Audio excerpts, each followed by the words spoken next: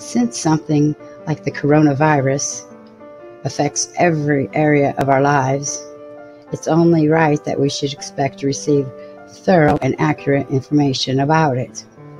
And unfortunately, since our news media has been known to give misinformation and disinformation, it's hard to determine what is fake news and what is fact. And since platforms such as YouTube are starting to censor more and shut down or pull videos and information that they decide are misleading or are misinformation, it's getting harder and harder to be able to make a well-informed decision about things such as the coronavirus that affect us so much. So you really have to do your own research and look a little deeper. What I'm about to show you, which, by the way, others have tried to bring to light but have been shut down, or their videos have been removed. But I believe this is evidence that this is not just a conspiracy theory, but it is a conspiracy. Thus, the name COVID-19. COVID-19. Covert ID? Anyway, moving on. So call it coincidence or call it conspiracy, but both the Gates Foundation and the Rockefeller Foundation laid out simulations of a worldwide pandemic where the entire world goes into shutdown restrictions.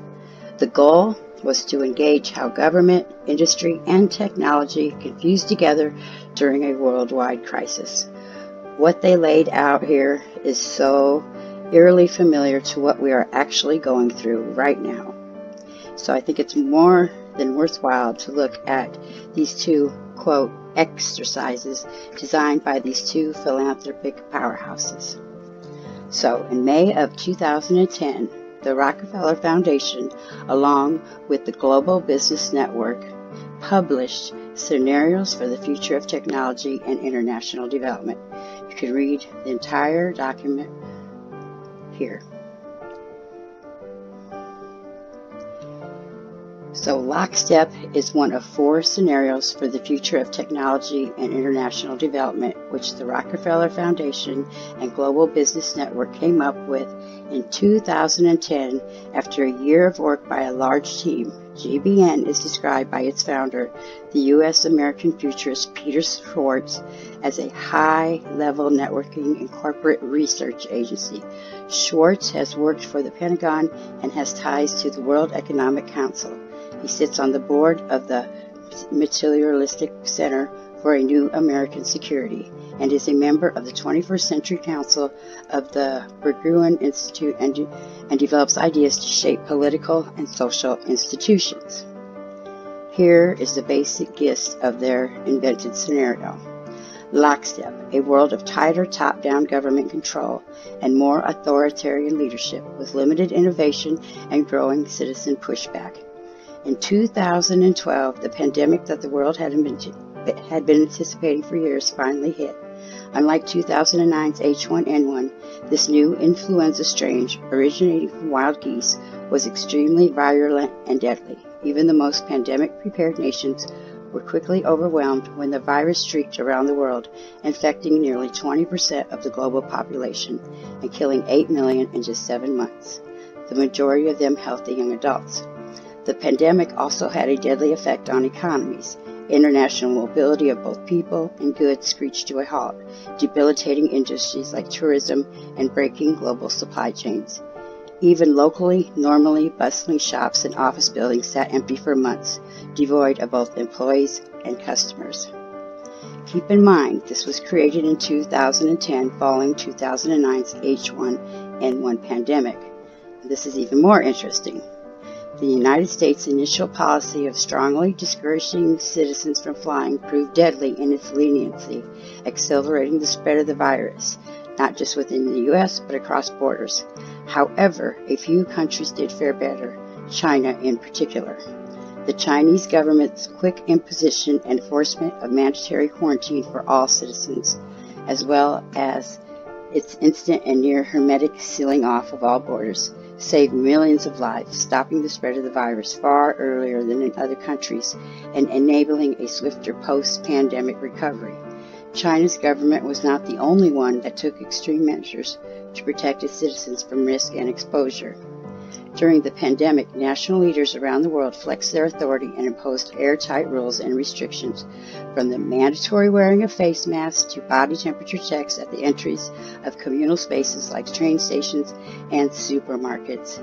Even after the pandemic faded, this more authoritarian control and oversight of citizens and their activities stuck and even intensified in order to protect themselves from the spread of increasingly global problems, from pandemics and transnational terrorism to environmental crisis and rising poverty. Leaders around the world took a firmer grip on power. Here's more from that document. At first, the notion of a more controlled world gained wide acceptance and approval. Citizens willingly gave up some of their sovereignty and their privacy to more paternalistic states in exchange for greater safety and stability. Citizens were more tolerant and even eager for top-down direction and oversight, and national leaders had more latitude to impose order in the ways they saw fit. In developed countries, this heightened oversight took many forms: biometric IDs for all citizens, for example, and tighter regulation of key industries whose stability was deemed vital to national interest. You can read that entire document right here. Scenario Narratives Lockstep.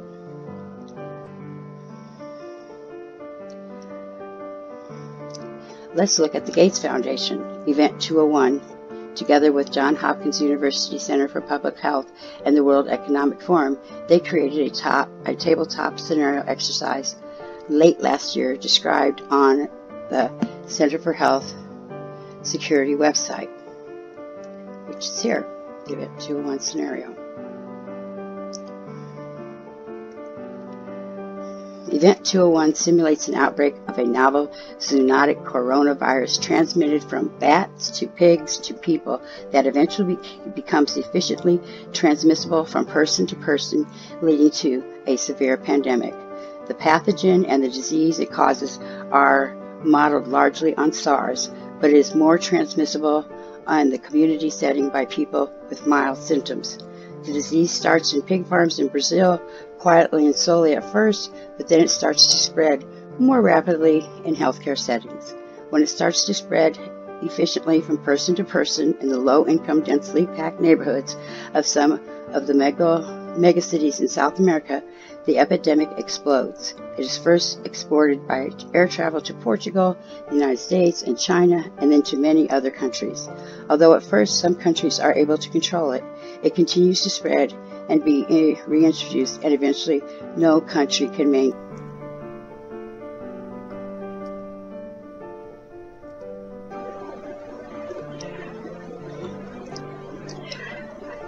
It continues to spread and be introduced, and eventually no country can maintain control. There's no possibility of a vaccine being available in the first year. There is a fictional antiviral drug that can help the sick, but not significantly limit the spread of the disease.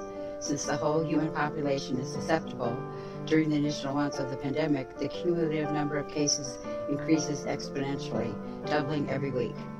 And as the cases and deaths accumulate, the economic and societal consequences become increasingly severe. The pandemic is beginning to slow due to the increasing number of susceptible people.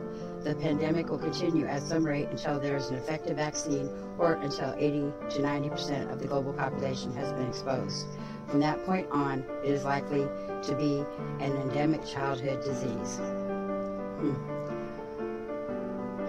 So it seems like, well, while both these scenarios don't exactly predict what's happening currently, there are so many creepy similarities. It seems like just reading this is like a review of what's going on now. It's like, so you have to wonder, you know, how much was known years ago before all this unfolded before our eyes. Remember, this lockstep here was designed in 2010. So you got to wonder, you know,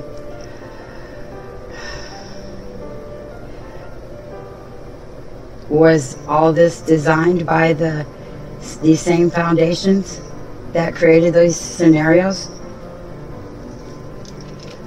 Is it just coincidence? It's a lot of coincidences.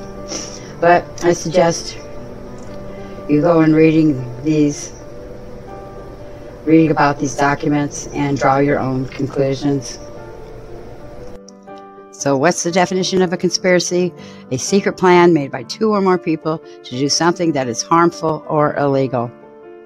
This sounds like a conspiracy to me, whether they planned to act like it was a pandemic or whether they created this virus.